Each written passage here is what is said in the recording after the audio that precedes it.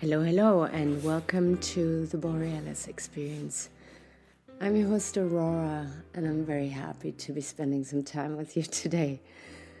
The reason I'm chuckling is that last week's episode was not published. So what I'm saying right now is that I'm happy to be spending some time with you, but I don't even know if this episode is going to be published. Oh, it sucks so much. Of course, I reached out and asked for support from the podcast platform, but yeah, they don't know what is going on. So I really hope that today's episode is going to go out there, because I feel like I'm letting people down, and that's horrible. Today I want to talk about how life is tough and rough at times, and there's nothing you can do about it. You know, I'm all for positivity. I'm all for self-motivation. I'm all for reaching out to find support. But sometimes you do all that, you meditate, you eat well, you exercise, or you don't. You do whatever is good for you on your terms, and life is still tough and rough.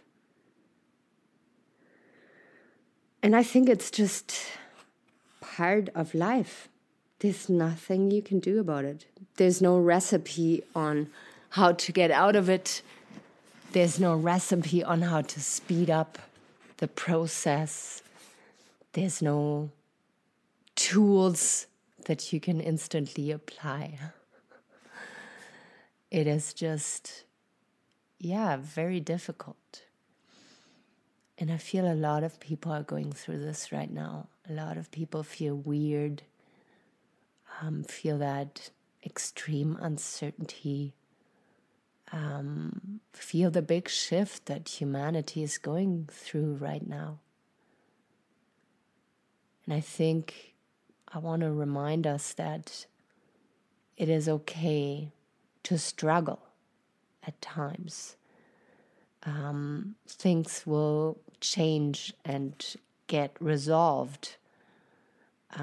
Things will be uncomfortable, but comfort is coming up soon again. Sometimes we just got to be patient. And that's the most difficult thing ever, at least for me. But giving up is not an option. It's just not. You can, get loud, get frustrated. You can get angry and mad, or you can get super sad and depressed and avoid people and reject any interaction. But it's not going to help you. You're just going to waste energy. It's going to feel good in the moment because you can release what you have inside of you. But sometimes we just got to wait and see and maybe ask ourselves, okay, what is it I'm supposed to learn here? Why? Why is this happening? What is it that I can learn? And to be very, very gentle with yourself. And that if you don't come up with an answer, that's okay too.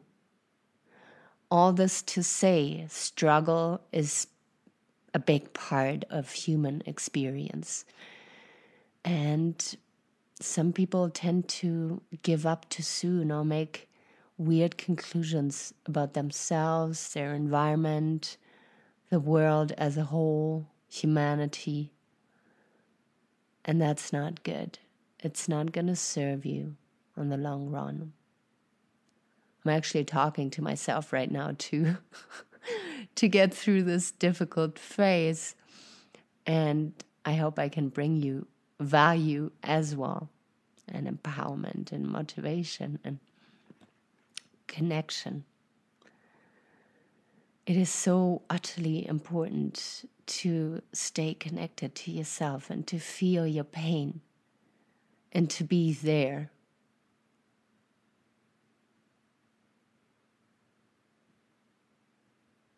Yeah, I think that was my quick message that I wanted to get out there. And as I said at the beginning, I don't even know if this time around the episode will be published. It makes me realize how passionate I am about my podcast and connecting with you, and that's truly beautiful. Sometimes you appreciate things way more when they are gone or when it gets difficult, and then you overcame the difficulties. And if I didn't care, I wouldn't be this mad and frustrated. So that's a good sign, I guess. All right. Please take really good care of yourself. Please know that I will be okay. I will fight with everything I have to get my podcast, my baby here, going again, because it is so dear to my heart to be able to, empower people from around the globe. And I will be out there very soon again. Your warrior, your fighter, Aurora.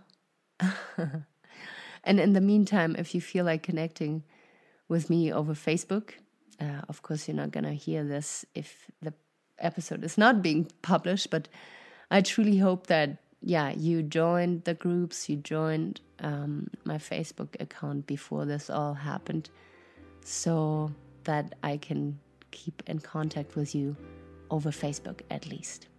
All right. Till next time, when everything runs normal again, bye-bye. And thank you for being here. I deeply appreciate you.